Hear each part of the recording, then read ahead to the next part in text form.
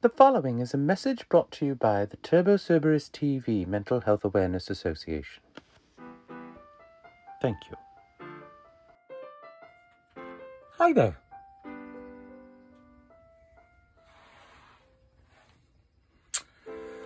I'm here to say to everyone that you can get through it, that you can cope. Find the right support system. It may take a while, a long while, but it is possible. Mikky Muppitts is existing to bring awareness to mental health. And we're in a spot now where, despite the awareness and its growing awareness, the treatment has gotten jumbled. It's getting harder for people to find doctors who will take them seriously. It's still hard to get family members to understand. There are so many stigmas still to this day, and nobody is fully free to speak their mind, even though they say you are. Hi everyone, this is Guitar Freak. I'm a high-functioning autistic person. It gets hard. Mental health is a serious thing. It makes you feel alienated and alone. But the thing is you just got to remember at this point, there's so many of us out there that have problems like that you're not alone. And you got to tell yourself, push forward, as difficult as it is, if you want to survive it, and you deserve to survive it. Keep the love, be the best person you can be, and just push forward. The doctors tell you that you're free to tell them anything. There's confidentiality there. But there's a fear that once you go past a certain line, that they will label you something else and give you a different pill or a different concoction of 10 pills, 5 pills, 3 pills. And sometimes it helps, sometimes it doesn't. Sometimes it makes things way worse. I know when I speak to a doctor or a psychiatrist about my problems, I don't want to pass certain lines. I'm very untrusting when it comes to that, and I know a lot of people are. But we have to be honest with ourselves, right? We've got to recognize that those feelings and those characters and those personalities within us are trying to get out. And putting it into something else gives it life without cutting into you. It gives you that exertion of expression without having to sacrifice a piece of yourself. And I believe this is a tried and true way to help place that elsewhere. When I look at Philip now, I see his floppy tongue and his sloppy innocence, and I love him. And I learned to love that part of me through that. He's very imperfect. He's still learning. He breaks. He gets embarrassed. He sometimes gets upset, but he stays humble. He wants to be a person really bad. That's why he has a puppet on his hand, because he knows that he's a Muppet. But he doesn't want to be. Horror has always been a big part of my life for that reason.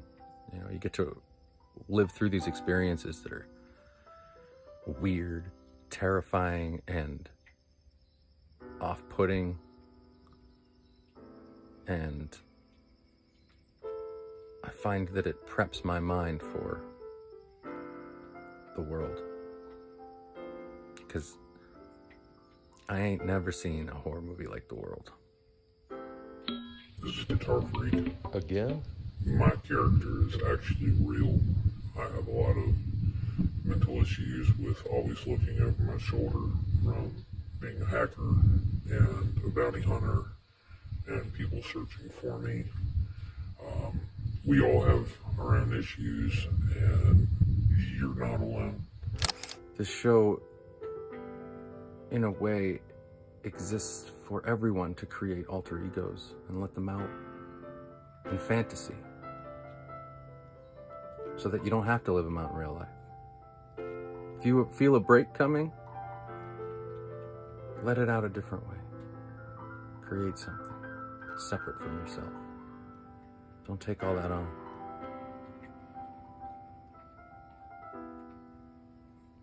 Mikky is a part of me, as are all the other characters. I suffer from borderline personality disorder. I say suffer, but it's not all suffering. It's all interesting. I've had very extreme emotions my whole life, and they change very quickly.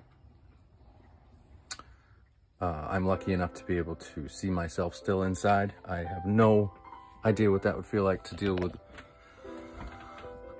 multiple personalities that won't stay within. And my heart goes out to those people that deal with that. I wish that I could help you more, but this is all I have. And I don't have much. But if I can help others figure out what's going on with themselves, or help someone express themselves, let that aggression out, let that confusion out, that innocence preserved. You want to keep yourself whole. So instead of breaking, grow. And I invite you to grow with me here. Let's all just have fun together. Let's laugh, let's scream. Let's make some weird shit. All the possibilities are open. And you know what? You're alive. You have today. And hopefully tomorrow. But if you don't, maybe you should leave something behind. Maybe. I do want to reiterate that everything on this show is not real. The characters are very fun for me to get lost in, but I don't truly get lost. And I just want to tell you all that you're not alone. I know you hear that a lot. I feel alone a lot. And the fact is you're not. For your loved ones that are going through the same thing, I beg you to have compassion for them. It is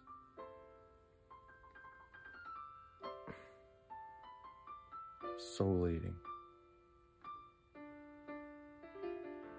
And just reaching out to that person that you know is having trouble,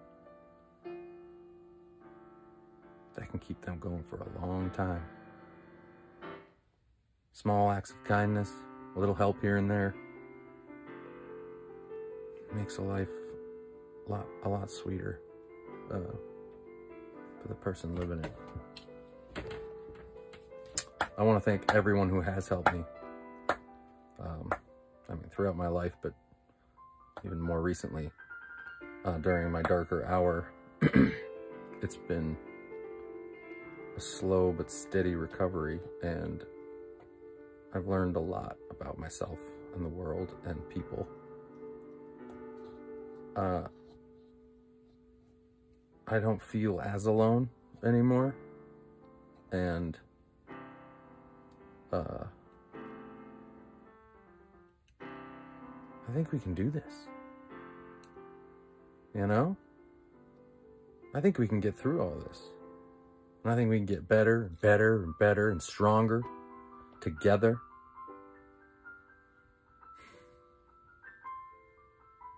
So, you message me, you call me, hit me up. I'm here. And I'm happy to help. I'm certainly not a doctor. Nor would I want to be. This is not clinical advice. I I've been there, and I'm still there. But we're all in different stages, you know? All in different stages. But no matter what stage you're in, we can help each other. That's how the world works. You're stronger together, not separate. We know that. We know that, but we still do it, don't we? We focus on division every day. Sorting people, sorting things. Why?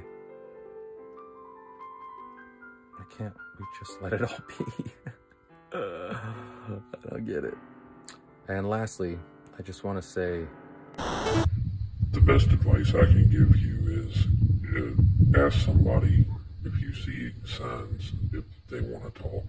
And if they do want to talk, listen to them and be there for them. I always leave my phone on for any of my friends. They can call me at any time of the night, and it doesn't matter the circumstances. I'll be there for them because I've been there. And it's a pretty crappy place to be. Always ask them, do you want somebody to vent to, or do you want answers? Seems to help a lot, and mostly it's just venting, and that's enough to save a life. Be there for people and be a good person, because we all have our struggles, and it's always difficult, and it's not getting much better. We need a lot more love in this world.